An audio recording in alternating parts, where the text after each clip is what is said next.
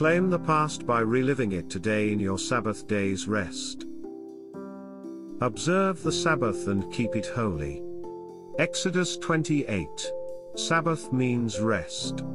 It is also a day for remembering and reliving the blessing that came to your biblical ancestors. Reliving is a step above just remembering an action from the past. When you relive something, you put yourself back in the dynamic movement from the past. Relive the holy events of the past today in a Sabbath's day rest. Relive the love the blessed Savior brought to a hurting world poised ready to receive the blessing of forgiveness. As you live these events again, claim them for your own. You are the person who received healing. You are the woman who was forgiven her sins and was told to go and sin no more. Become the disciple who sat beside the blessed Savior and received the cup of blessing. Rest in the Sabbath and relive what others have experienced.